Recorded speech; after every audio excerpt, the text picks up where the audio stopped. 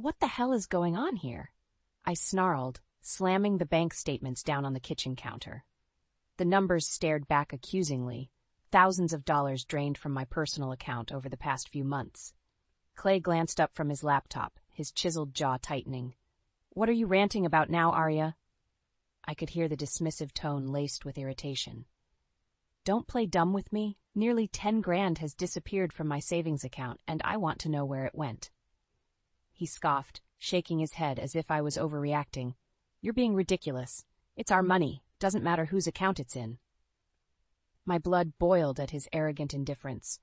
We'd had this circular argument too many times. That's my personal savings I've built up over years, Clay. My money from marketing clients and investments. You can't just drain it whenever you want. I had some extra expenses to cover for the team, that's all. Clay shrugged nonchalantly before returning his gaze to the laptop screen. No need to make a federal case out of it. I opened my mouth but quickly clamped it shut. Reasoning with him was futile when he got this cavalier. Something dark twisted in the pit of my stomach, an instinct I could no longer ignore. Look at me. My voice was quieter but laced with steel.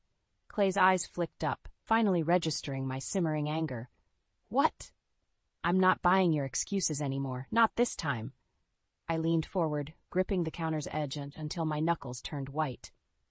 You're lying to me about something, and I'm going to find out what it is. A humorless laugh escaped his lips as he rose from his chair. You're being paranoid, babe. The company's doing great, and your dad's business is more successful than ever. There was that smug, placating tone again, the one designed to make me doubt myself and back down. Not this time. In a few strides I was nose to nose with Clay, no kitchen counter between us. Don't you dare bring my family into this. If you've done anything to jeopardize their company. His features hardened, and he grabbed my wrist, his grip just shy of bruising. You listen to me. I've given you a life most women only dream about, a nice home, vacations, financial security. Stop acting like an ungrateful, hysterical shrew and leave the money talk to me. My heart was pounding, but not from fear. That arrogant sneer and his dismissive words ignited something within me, a simmering rage I'd suppressed for too long. In that moment, the carefully constructed facade of our marriage began to splinter. His fingers dug painfully into my skin as he leaned closer. This jealousy and distrust doesn't look good on you, Arya. Now, why don't you go take a hot bath and let me worry about the finances like a good little wife? That was the final condescending blow I could take. With a strength born of pure fury, I wrenched my arm free from his grasp. You narcissistic bastard. Our marriage is one big financial lie.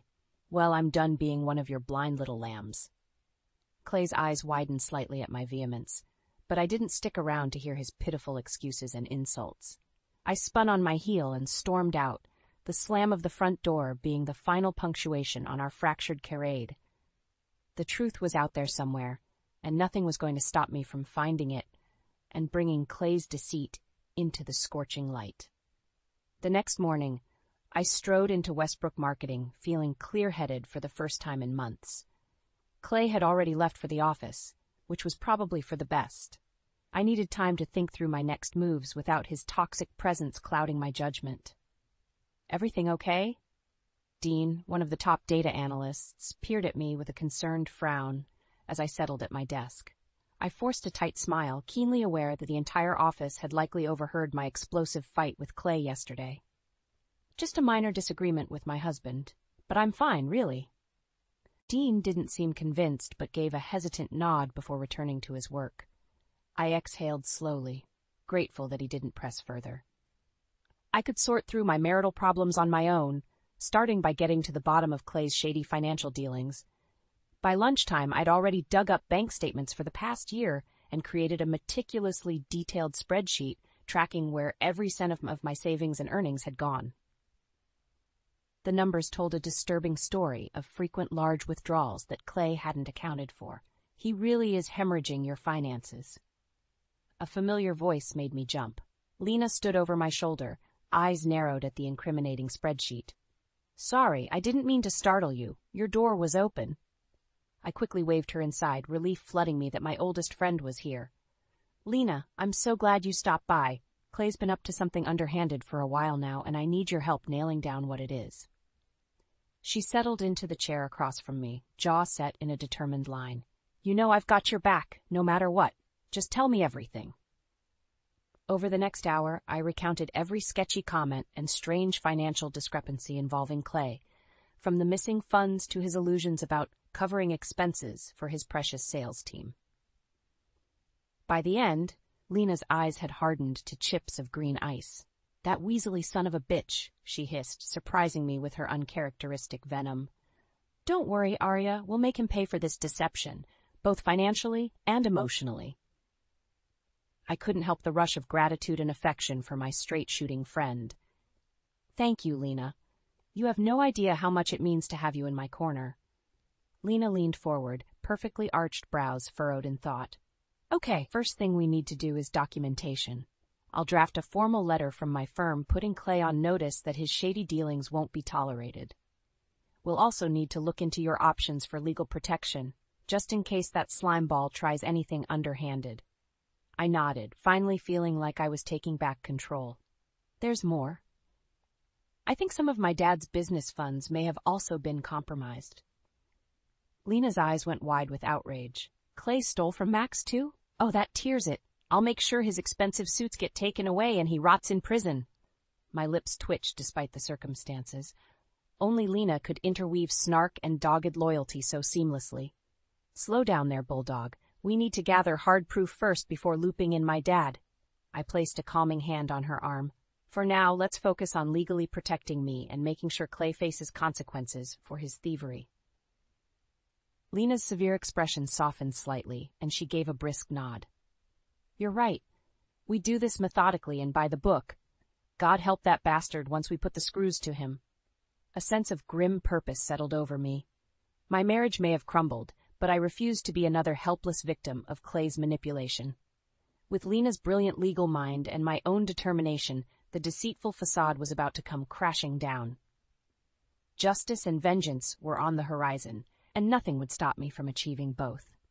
Over the next few days, Lena and I compiled an airtight dossier documenting every suspicious transaction and questionable money trail involving Clay. My whole body thrummed with vindicated fury each time another piece of evidence materialized. I was bent over my laptop Friday evening, scouring Clay's company expenses yet again, when my cell phone buzzed with an incoming call from my dad. A knot formed in my stomach. I hadn't been ready to loop him in on this chaos just yet. Hey, Dad, what's up? I tried to keep my tone light. Arya, we need to talk. Max's gruff voice was laced with an uncharacteristic tension. It's about your husband and the company finances. I felt the blood drain from my face as realization crashed over me. Lena and I had been so focused on Clay's personal deception that we missed how deeply his thievery may have penetrated into my father's business world. I'm on my way over now, I said, already grabbing my purse and car keys. When I arrived at Max's house 20 minutes later, he was waiting in the den, a grim countenance etched on his chiseled features. This couldn't be good. His piercing gaze met mine as I entered. You weren't going to tell me about that snake, Clayton, misappropriating funds from my marketing software firm? I opened my mouth, but the words stuck in my throat. How did he find out? As if sensing my question, Max jerked his chin towards the love seat. Your friend Dean came to see me, showed me documents indicating your husband's been skimming money from client accounts and grossly overbilling. There was Dean, looking appropriately abashed at having spilled the beans. But his eyes were resolute. He clearly saw this as the moral thing to do. I'm so sorry, Arya, he said sincerely. I couldn't just stand by while Clay kept robbing your family like that. Not after all Max has done for the company and his employees. A surge of affection for my ethical colleague washed over me. No, Dean, you did the right thing. I was trying to gather proof before bringing this to Dad's attention. Max let out a gruff noise of assent. Good thinking. We'll need to blow that rat scheme out into the open with irrefutable evidence. For the next hour, Dean outlined the improper billing and accounting discrepancies, while I shared the documentation Lena and I had compiled regarding the personal finances. By the end, a pall of grim determination had settled over the three of us. So, I cleared my throat, keeping my voice as steady as possible. What's our next move to take down Clay? The muscle in Max's taut jaw twitched almost imperceptibly. We keep gathering proof, but don't make a move against him until we've got the full scope of his thievery. Lena's helping with this, I assume? I nodded. She's already got me separated financially and is working on legal protection just in case Clay retaliates. The barest hint of a smile played across Dean's lips. Smart woman, that Lena. Max slapped his hand down on the desk with a dull thud. Good. Clayton Barrett has messed with the wrong family this time. We'll hit him with everything we've got until that con man is destitute and behind bars where he belongs. The sheer venom in my normally stoic father's voice made me flinch. But I couldn't fault his fury. Clay had well and truly betrayed us all. I want to take the lead on this, I stated in a low voice. Clay's my husband, and his deception cuts the deepest with me. My dad's eyes bored into mine for a long moment before giving a solemn nod of agreement. Damn right, kiddo. We're all behind you 100% to take that scumbag down. Dean put a reassuring hand on my shoulder and gave it a supportive squeeze. United with the most important men in my life, a wave of fierce resolve washed over me. I would make Clay pay for every last cent he'd stolen. More importantly, I'd shatter the twisted facade he'd constructed and regain my sense of self, my independence, once and for all. The games were over. The reckoning had officially begun. Over the next few weeks, a cold determination took root within me, hardening my resolve with each new, unraveled deception. Thanks to Dean's diligent record-keeping and Lena's legal prowess, the full, sickening scope of Clay's financial crimes came into focus. Not only had he embezzled funds from my personal accounts, but he'd expertly skimmed money from client billings at my father's company through a complex system of shell corporations and insider deals with shady third-party vendors. His greed and arrogance knew no bounds. Your bastard husband has been bleeding us dry for years, Dad growled, poring over the documentation one evening. The muscle in his weathered jaw twitched with barely restrained fury. We've got him nailed to the wall on multiple counts of fraud, tax evasion, you name it. Lena's lips curved into a predatory smile, green eyes glinting with vengeful triumph. That double-crossing snake is going down hard.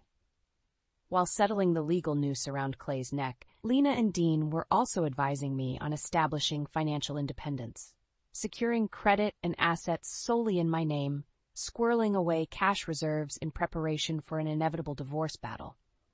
I'd be damned if I let Clayton manipulate me into domestic violence victim territory, living off grudging alimony scraps.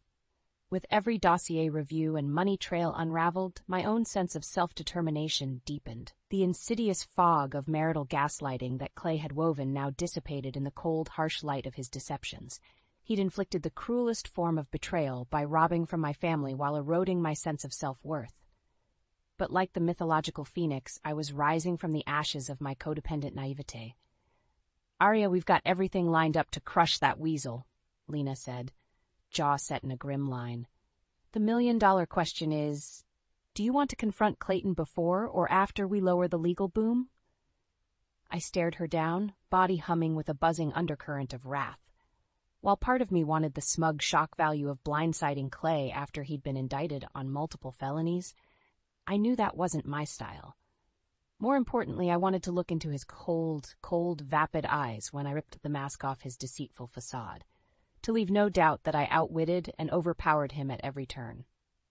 And so it was that I found myself gripping the damning evidence file with white knuckles as I strode into Clay's hotel suite 3 nights later. He'd been traveling on yet another regional manager trip, code for some extended tryst with a mistress bankrolled by his ill-gotten gains. Working a bit late tonight, aren't we? His lips split into that annoyingly cocky grin I'd once found charming as I stepped into the dimly lit living area. He drained the last sip of scotch from his tumbler. To what do I owe the pleasure of this surprise visit, Mrs. Barrett? The overwhelming stench of Chyper perfume, his latest tawdry conquest no doubt, wafted from the bedroom suite. My grip tightened further on the file until the edges crinkled. Cut the smarmy bullshit, Clay. You and I both know surprise visits have never been your forte. His lopsided smirk faltered ever so slightly. What's that supposed to mean? Summoning every last ounce of icy calm I possessed, I strode forward and slammed the thick evidence file onto the marble-topped cocktail table, scattering the contents in a frenzied spiral of incriminating documents and bank statements. "It means I know everything, you degenerate sack of shit." The words hissed through my gritted teeth. "Every illicit transfer, every shady account, every penny you stole from me and my family's company while parading around like some high-rolling corporate raider." Clay's face turned to stone as the gravity of the situation came crashing down around him. He opened his mouth, but I cut him off with a raised hand. "Don't bother lying or feigning innocence. That ship sailed the moment you helped yourself to my life savings to fund your tawdry affairs and inflated expense accounts." I allowed myself a grim half-smile at the utterly bewildered look on his face. "What, you thought I'd never catch on? That I'd stay your meek, obedient little wife forever while you conned me blind?"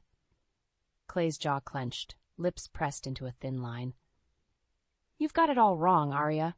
I can explain every last cent." With a rough jerk of his arm, he swiped the damning papers off the cocktail table in an angry clatter.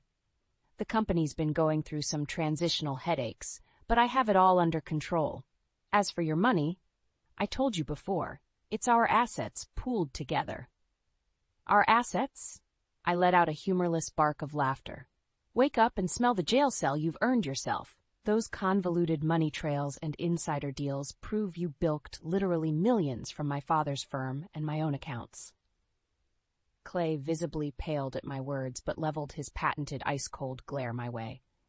"You ungrateful little bitch. Is this the thanks I get for providing you a life of luxury? I'll bury you and that senile old prick Max in litigation until you're both bankrupt shells." White-hot anger spiked through me, momentarily stealing my breath at his callous arrogance. I stood there shaking with rage while he fumed and blathered more hollow threats and deflections. Finally, I raised my hand again, silencing his tirade. When I spoke, the tone was low and measured, yet laced with undisguised disgust. "Let me make one thing crystal clear, you sniveling worm. The free ride is over. No more embezzling from my family's hard-earned assets. No more living a champagne lifestyle by robbing from everyone around you with sociopathic glee." My gaze bored into his, ensuring he registered the full gravity and finality of my next words. "I want a divorce, Clay. And I'll make sure you're left with nothing but a future of hand-me-down suits and prison-issued jumpsuits once the law catches up to your racketeering." In that instant, any facade of control Clay maintained came crashing down in spectacular fashion.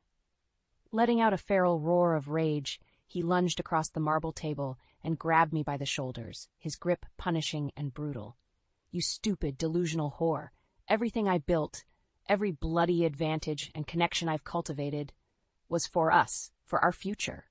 He gave me a vicious shake, splattering spittle across my face. "You'll never be anything more than a worthless trust fund brat without me."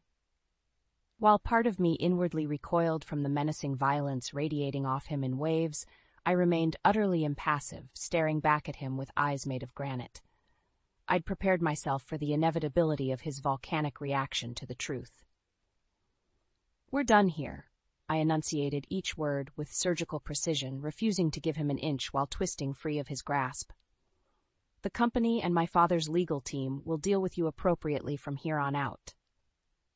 Snatching up the scattered papers and folders, I spun on my heel and strode for the suite door, movements cold and economical.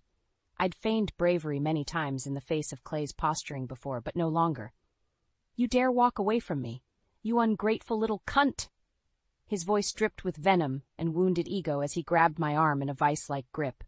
"I'll bury you in litigation hell until you—" His spittle-laced tirade was cut short as a thick muscular arm clamped around his windpipe from behind, squeezing just shy of full restriction. The imposing form of my dad loomed over Clay's suddenly panicked expression. "That's enough out of you, dirtbag."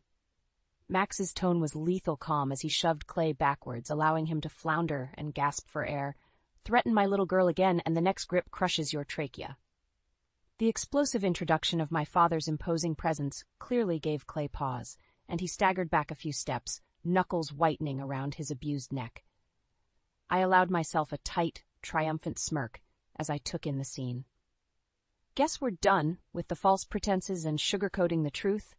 My father's company is pressing charges against you for embezzling over $5 million from the firm's client account. Not to mention the multiple fraud and tax evasion charges awaiting once the authorities start digging into your slush funds and bogus vendors. You have no proof. Clay wheezed, beads of sweat speckled across his flushed brow. My lawyers will grind this joke of an accusation into the dirt. My expression hardened. Don't insult our intelligence. Between the paper trail linking your offshore accounts to dozens of improper money transfers and Dean's verified records from within the firm, you're beyond cooked. Dad took a menacing step forward. Any minute now, the local police and feds will be swarming this hotel on our call. Plenty of proof to take you into custody while we build the criminal case against you. Clay's veneer of composure was crumbling rapidly. I could see the panic beginning to set in behind his eyes as the sheer futility of his situation dawned on him. Arya, think about what you're doing. You destroy me here, and I'll make sure you and your whole clueless family are destitute within a year. I let out a hollow peal of laughter, unfazed by his desperate threats. Keep flapping your gums, you degenerate snake. The only things you'll be making from now on are license plates and shivs for your new cellmates. Taking one last look at his sweaty, bulging-eyed countenance, I tossed the evidence folder at his feet in a contemptuous shower of documents. Thanks for the memories, Clayton. Your vile actions have freed me in ways you'll never understand. With that parting shot, I turned and strode from the room, my father falling into lockstep beside me. Sweet, heady relief washed over me with every passing step away from the soon-to-be prison-bound wretch. The worst was behind me. All that remained was basking in the restorative justice to come. The next few days passed in a whirlwind of police interviews, emergency board meetings at my father's company, and Clay's increasingly desperate attempts to bully his way out of the mounting charges. But Lena had the situation on ironclad legal lockdown. Armed with the comprehensive evidence we'd compiled, she deftly maneuvered past each of Clay's pitiful objections and stall tactics from his admittedly slick team of corporate lawyers. It all came to a head at an emergency board meeting, convened to decide Clay's immediate fate with the company. With the Department of Justice breathing down our necks, a rapid resolution was required before the feds applied for an asset freeze on all revenue tied to his alleged fraud. This is a personal vendetta orchestrated by my estranged wife and her lunatic family. Clay's voice echoed through the stifling conference room as the proceedings kicked off. He stabbed a manicured finger at me where I sat flanked by Lena and Max. Arya has manufactured these wild fabrications out of spite because I dared file for divorce first. A low rumble of incredulous muttering filled the room from the assembled board members and executives. Even his staunchest old boy enablers seemed skeptical of that narrative given the overwhelmingly detailed evidence. That's enough, Mr. Barrett. Roger Kingsley, CEO of our parent corporation, spoke in a clipped, no-nonsense tone as he rapped his knuckles on the glossy tabletop. The forensic auditors and federal investigators have compiled more than enough documentation exposing your complex money laundering and theft from client accounts. Out of the corner of my eye, I saw Clay's face go pallid, sweat beading on his taut brow. He opened his mouth to object, but Roger raised a solitary hand, silencing him. Furthermore, bank records and electronic data trails show you repeatedly pillaged marketing funds and cash reserves to finance your lavish personal expenditures and indiscretions. The older man's eyes blazed with undisguised contempt behind his wireframe glasses. Clay's Adam's apple bobbed rapidly as each new damning revelation piled atop the last, effectively burying him in an avalanche of incriminating facts. In light of this overwhelming evidence and the legal liability you represent, you're hereby stripped of all corporate authority and terminated for moral turpitude, effective immediately. Roger punctuated the statement by slamming his palm down on the table with a dull thud. This is an outrageous miscarriage of justice. Clay shot to his feet, face mottled with fury as he shouted down at the impassive Kingsley. When my legal team is through with your corrupt evidence and sham proceedings, none of you will have jobs. He whirled towards me, eyes mere slits of impotent rage. You'll regret letting your psychotic need for revenge open this Pandora's box, Arya. At that moment, the double doors at the rear of the conference room banged open with a clatter. Two grim-faced U.S. Marshals in crisp blue windbreakers strode in, flanking a diminutive woman in a no-nonsense navy pantsuit. Clayton Barrett? The petite woman's voice carried a commanding presence that belied her stature as she addressed the now bewildered Clay. My name is Sarah Wilkins, special agent with the FBI's Fraud Investigation Unit. She allowed the slightest hint of a thin smile to crease her severe features.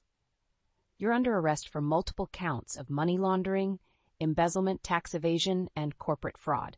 Anything you say can and will be used against you. For a moment, the room hung in stunned silence as two burly deputy marshals advanced and cuffed the now sputtering Clay, his jaw working furiously, but no words emerging. I turned a grateful eye towards Lena, who was sporting a rather self-satisfied grin as she watched her tormentor being hauled away, his expensive suit and disheveled hair the only remnants of the facade he'd so arrogantly maintained for years. Don't look so smug just yet, a nasal voice snarled as Clay caught my eye. You'll slip on a banana peel one of these days, Arya. And when you hit rock bottom with nothing and no one, maybe you'll appreciate the life I tried to build us. With that pathetic departing shot, the marshals wrestled Clay out of the room as Roger addressed the remaining shell-shocked assemblage. Thank you all for your patience and discretion during this catastrophic legal matter. I assure you, once the dust settles, we'll rebuild Kingsley Marketing to be an even stronger firm, one where ethics and public trust aren't merely corporate platitudes. As the meeting dispersed amid a low buzz of scandal-tinged chatter, Lena pulled me aside with an almost feral look of vindicated triumph shining in her eyes. Well, your lying, cheating snake of an ex just got his jaw-dropping comeuppance. Her smile was all shark-like bravado. That smug prick won't know what hit him once the weight of the federal indictments really sinks in. Though I should have been elated at Clay's unceremonious apprehension and professional demise, an inexplicable pang of melancholy tugged at my chest as I headed home. Maybe it was the raw fury and hate still radiating off him like body heat, or the glaring truth that any remnant of the decent, driven man I fell for was permanently extinguished. Either way, the facade keeping us together as husband and wife had finally been obliterated, by my own hand, no less. I shuddered to think what Clayton's next moves might entail as the walls closed in. Whatever happened, I refused to surrender one more ounce of power or self-respect to that cancerous relationship. Clay's bombastic implosion and arrest were just the opening salvo in what would become a brutally drawn-out legal battle over the coming months. While federal prosecutors steadily built their sweeping racketeering case against him, my divorce attorneys initiated a blitzkrieg of personal litigation simultaneously. Armed with Lena's meticulous documentation of Clay's myriad financial crimes and personal indiscretions, they systematically dismantled the facade of his frivolous annulment filings, one after another. Within weeks, the galling reality of my inevitable full divorce and asset separation sunk in for the incarcerated Clay. He retaliated with the only tactics he knew, intimidation and unbridled cruelty. Venomous phone calls and letters arrived with escalating frequency, each more vile and threatening than the last, as he grew increasingly desperate in his quest for leverage. Take a look at this latest missive from your sociopath ex-hubby. Lena tossed a crumpled sheaf of papers onto my kitchen counter one afternoon, mouth twisted with disgust. I scanned the pages with a weary sigh, unsurprised to find more of Clay's all-too-familiar bile regurgitated in angry, looping scrawls. Details of sordid sexual escapades and expletive-laced insults filled the rantings, clear attempts to shame and demean me. How original. More pathetic Mako intimidation when he can't win on merits. I tossed the pages aside, unfazed by his bluster at this point. Keep tabs on these unhinged tangents in case we need a restraining order. The fact was, Clay Barrett's downfall had accelerated into a horrifying death spiral, stripping away every vestige of the arrogant blue blood success he'd so carefully cultivated over the years. Within 6 months, every asset in his name, from the Hamptons Beach House to his beloved Mercedes-AMG Coupe and Patek Philippe watch collection, were liquidated and frozen to satisfy hundreds of thousands in mounting legal fees and potential restitution penalties. By the following fall, grim-faced federal agents arrived at the downtown luxury loft I'd purchased solely in my name and rousted Clay away to await trial. His previously buffed and groomed veneer was now replaced by a hunched, haunted look, dark circles engulfing his deadened eyes as marshals shackled and led him into a waiting transport van. "Don't get too comfortable in your ivory tower, sweetheart," he called over his shoulder at me, desperation and hatred dripping from his words. "Once I take these lying monsters down in court and prove my innocence, you'll be broke and homeless without me." I merely stared back at him, features blank and impassive, while inwardly marveling at how swiftly the mighty could crumble under the weight of their own sins and arrogance. My independence was secure. The last 2 years of meticulous legal groundwork by Lena and Max had ensured no messy asset retaliation or convoluted reversal of fortune. Clay would face his reckoning alone and destitute, exactly as I'd vowed. As the battered transport van pulled away with my disgraced ex in tow, I turned and headed back inside, the faintest ghost of a relieved smile teasing my lips. I was free. As the dust settled in the months following Clay's dramatic imprisonment and our acrimonious divorce finalization, a profound sense of relief and renewal washed over me.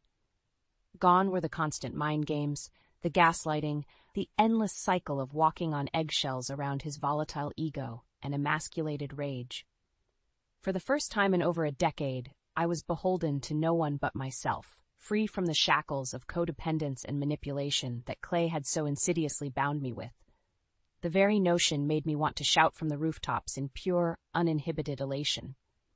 Instead, I channeled that euphoric energy into reclaiming my sense of self-worth and blazing new trails, both personally and professionally.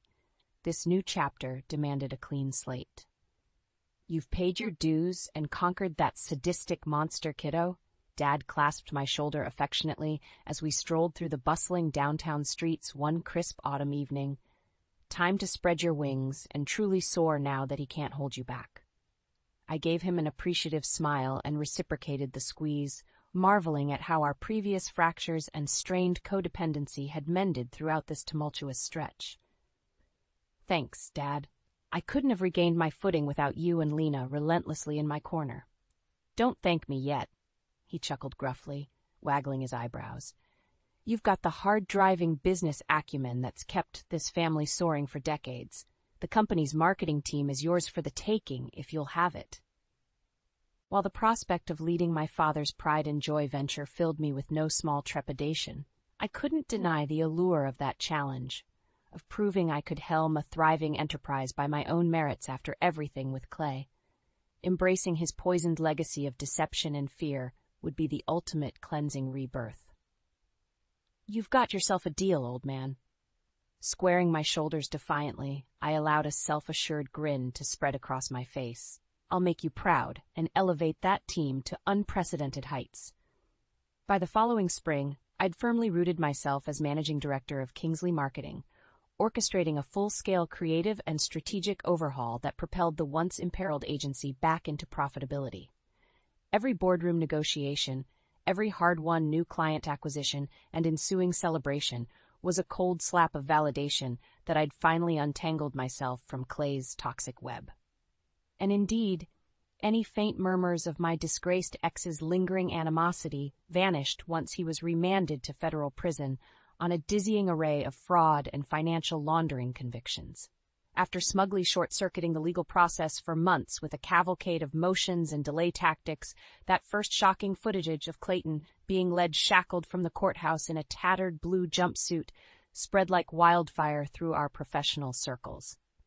By all accounts, he faced a harsh, uncompromising stretch of 15 to 20 years behind bars, with financial penalties astronomical enough to ensure he'd never reclaim his previously high-flying lifestyle and ego upon release. Yet in stark contrast to his humiliating downfall, I found myself scaling new professional peaks and embracing profound personal growth daily. Quickly establishing a reputation as a dynamic leader with integrity and vision, I fielded a dizzying array of career opportunities beyond the Kingsley umbrella. Turning down those lucrative offers was as gratifying as shedding those final invisible shackles of my traumatic marital past. Instead, I poured my energies into not just professional achievements, but selflessly mentoring other women, striving to sidestep the cycles of domestic turmoil and subjugation that I'd narrowly escaped, inspiring them to harness their innate self-worth and chart their own ambitious courses, just as Lena and my father had shown me in my darkest hours. At last, I was the master of my own destiny, a thriving phoenix risen from the ashes of Clayton Barrett's twisted agenda with wings spanning ever further horizons. No longer would I be defined by his deceptions and cruelties, or wilt under his stifling control. I'd confronted those shadows head-on and emerged reborn into the self-possessed, confident woman I was always meant to become.